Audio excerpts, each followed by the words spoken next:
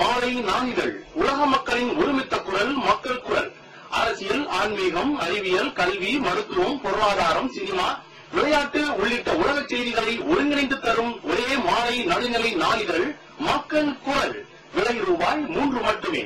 உங்கள் செய்தி விளம்பரங்களை தந்து நீங்கள் பயன்பெறுங்கள். உடனுக்குடன் செய்திகளை தெரிந்து கொள்ள மக்கள் குரல் .net இணையதளத்தில் இணைந்திருங்கள். உலக மக்களின் ஒருமித்த குரல் மக்கள் குரல். மக்கள் குரல் எங்களுக்கெல்லாம் கற்றுக் கொடுத்தவர்களில் ஒருவர். பிரபு சாலமன் சாருக்கு என்னுடைய நன்றியை தெரிவிச்சுக்கிறேன். நான் தொடர்ச்சியாக வேலை செய்கிறேன் இந்த தொடரி வரைக்கும். லீ, மைனா, கும்கி, கயல், இப்போ தொடரி. ஒவ்வொரு கம்போசிங் செஷனும் அவர் கூட உட்காரும் போது அந்த ஒரு காட்லி அப்பியரன்ஸ் எங்களால் ஃபீல் பண்ண முடியும். ஒவ்வொரு செஷனும் ஒவ்வொரு சின்ன சின்ன விஷயங்கள், ஒவ்வொரு சாங் ரெக்கார்டிங் ஆகட்டும், வாய்ஸ் மிக்சிங் ஆகட்டும், இதுவாக இருக்கட்டும். இந்த டோட்டல் படத்தில் இந்த படம் ஆரம்பிக்கும் போது சார் சொன்னார், இந்த மாதிரி ஒரு ஆர்டிஸ்ட் வச்சு நான் போகிறேன்.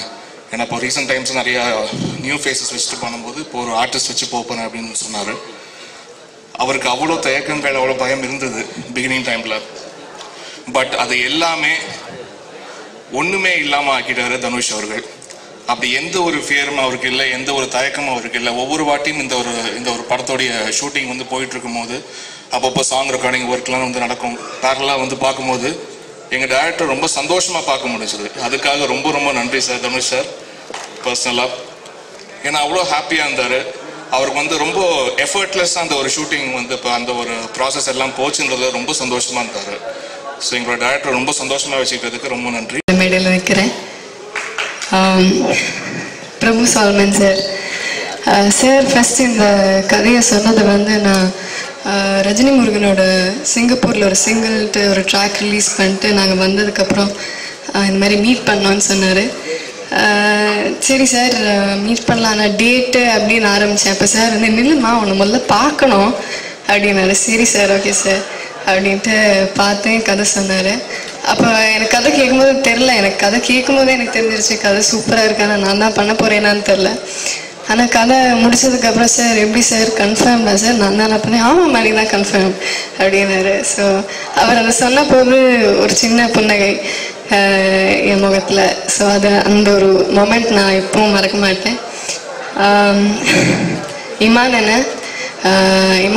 யுகபாரதி சாரோட காம்பினேஷன் இது என்னோட 2வது படம்.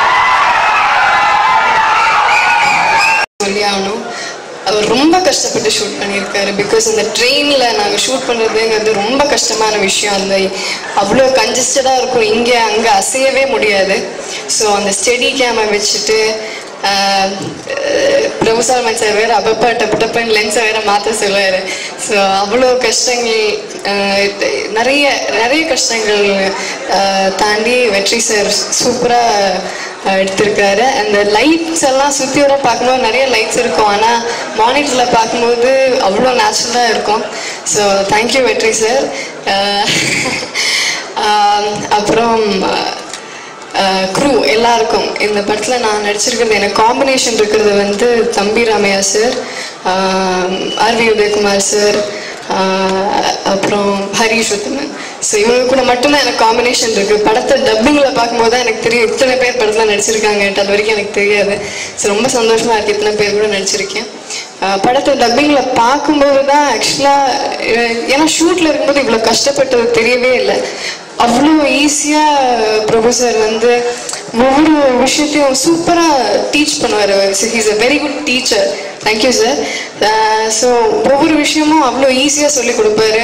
அது அப்போ நடிக்கும்போது கஷ்டமாக தெரியல, ஆனால் அதை பார்க்கும்போது டப் பண்ணும்போது தான் தெரிஞ்சது இவ்வளோ கஷ்டப்பட்டு நாங்கள் தாண்டி வந்திருக்கோமா, எவ்வளோ பெரிய விஷயம். அதுவும் ஐ திங்க் 60 to 70 டேஸில் இவ்வளோ சீக்கிரம் ஷூட்டை முடித்தோம். அதுவும் ரொம்ப சந்தோஷமான விஷயம். வெற்றி அடையணும், எங்கள் எல்லாருக்கும் தொடர் வெற்றிகளை கொடுக்கணும்னு ஆண்டவனை வேண்டிக்கிறேன். நன்றி, வணக்கம். இந்த தொடரி பாடல் வெளியீட்டு விழாவை சிறப்பிக்க வந்திருக்கிற தயாரிப்பாளர் சங்க தலைவர் திரு தானு அவர்கள், விழா நாயகன் இமானை பற்றி எனக்கு புரிதல் உள்ள ஒரு இசையமைப்பாளர்.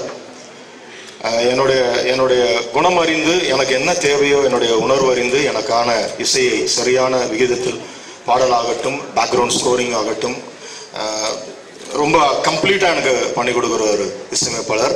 அவருக்கு நான் இந்த இடத்துல நன்றி சொல்லிக்கிறேன்.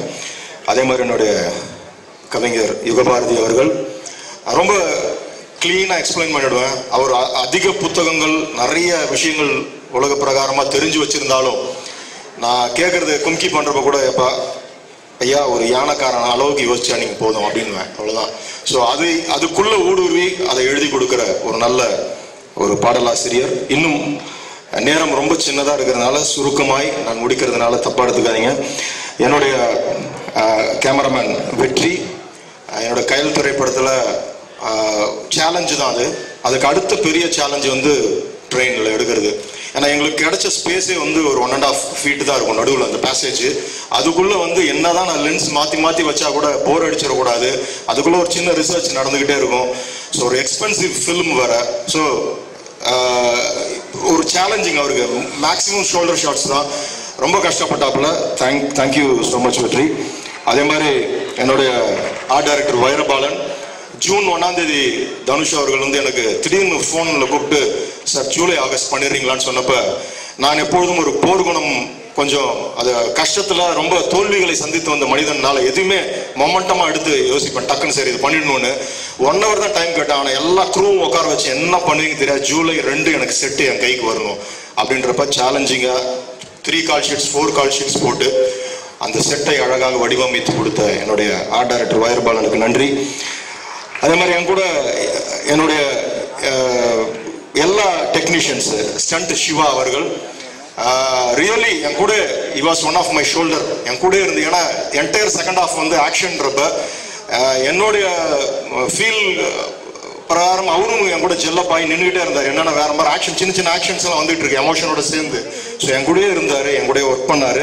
So thank you so much stunt Siva. இன்னும் என் கூட இருக்கிற எல்லா தொழில்நுட்ப கலைஞர்களுக்கும் நான் விட்டுருந்தேன்னா மன்னிச்சுங்க. Especially I want to thank my assistant directors. ஒரு படம் பண்றது அது வந்து ரொம்ப பெருமை. அதுவும் 130வது படம் வீனஸ் அவங்களுடைய ஸ்டுடியோ. அந்த கரியர்ல பாத்தீங்கன்னா தொடரி வந்து 130வது படம், தனுஷ் அவர்களுக்கு 30வது படம். ஸோ இது ஒரு பெரிய கோயின்சிடென்ஸ். ரொம்ப இந்த திரைப்படத்தை இயக்க எனக்கு ஒரு வாய்ப்பு கிடைத்ததுக்கு இறைவனுக்கு நன்றி சொல்றேன். தியாகராஜன் சாரை பத்தி நிறைய சொல்லிட்டு போலாம், நேரம் இல்லை. நான் அதாவது ஒரு கம்ப்ளீட் ப்ரொடியூசர், அதாவது ரொம்ப தெளிவா ஒரு பேஷனேட்டான ஒரு மனுஷன். ஒரு ஸ்கிரிப்டை சொல்றப்ப வந்து அதை புரிந்து இந்த இடத்துக்கு இந்த செலவு இது தேவை அப்படின்றப்ப அது உடனே ஜென்ரலாகவே ஒரு போக்கு இருக்கும்ல, செலவு இழுக்கிறோம் அதெல்லாம் கிடையாது. அவர் புரிஞ்சுக்கிட்டு இல்லை சார் இது பண்ணா நல்லா இருக்கும் பண்ணுங்க சார்னுவார் அப்படின்னு. ஏன்னா ட்ரெயினை வச்சு படம் எடுக்கிறதுன்று ஒரு 10 யானையை கட்டி இழுக்கிற மாதிரி இது. எனக்கு அப்படிதான் இருந்துச்சு. 100 days கும்கி வந்து நான் 100 நாள் யானையோட பயணிச்சிருக்கேன். ஆனால் ட்ரெயின் ஒரு 30 நாள் லைவ் ட்ரெயின் எடுக்கிறப்ப மூச்சு திணறிடுச்சு. ஆனால் எல்லாரும் அதில் வந்து கோஆப்ரேட் பண்ணதுனால தான் அந்த அத்தனை பெட்டிகளையும் என்னால் கட்டி இழுக்க முடிஞ்சது. அதுக்கு மெயினாக வந்து from my heart I thank my producer Thiagarajan sir, அவருடைய மகன்கள் செந்தில் அவர்கள், அர்ஜுன் அவர்கள், கோ ப்ரொடியூசர் ராகுல் அவர்கள், எல்லாருக்கும் நன்றி. கீர்த்தியை பற்றி நான் ஒரு படம் தான், அந்த படம் அப்போ ஷூட்டிங்கில் இருந்தாங்க, இது என்ன மாயம். அப்புறம் நான் ரொம்ப விசாரிச்சு பிரியதர்ஷன் சார் படம்லாம் பண்ணியிருக்காங்கன்னு ஸ்கிரிப்ட் சொல்கிறப்ப சரி ஆட்டிடியூட்ஸ் அவங்க பேசுறது எப்படி இருக்குன்னு தெரிஞ்சுக்கிட்டு. ஆனால் ரொம்ப அதாவது ஒரு தமிழ் பேச தெரிந்த, ஒரு மலையாளம் பேச தெரிந்த ஒரு கதாபாத்திரத்தை வந்து அழகாக நிறைவு செய்தாங்க.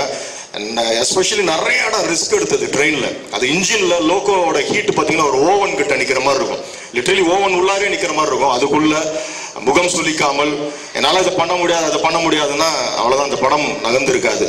ஸோ தேங்க்யூ ஸோ மச் கீர்த்தி. அப்புறம் தம்பி ராமையா அவர்கள் 25ஆம் தேதி ரிலீஸ் கயல் படம். 28ஆம் தேதி அவரை நான் சந்திக்கிறேன். எனக்கு 3 படங்கள் வந்து புதுமுகங்களை வைத்து நான் எடுத்ததுனால எனக்குள்ள ஒரு பயங்கர ஃப்ரீடம் இருக்கும். நான் பாட்டு எனக்கு தோன்றது ஒரு ஷாட் எடுப்பேன், திடீர்னு ஃபர்ஸ்ட் காப்பி பண்ணுறதுனால இது நம்ம தானே பண்ண போறோம்னு போயிடுவேன். நம்ம ஈவினிங் அந்த கிளைமேட்டுக்கு வெயிட் பண்ணுவேன். ஸோ முதல் முறையாக ஒரு பெரிய நடிகர் அப்போ வந்து ஷமிதா பண்ணிட்டு இருக்காரு.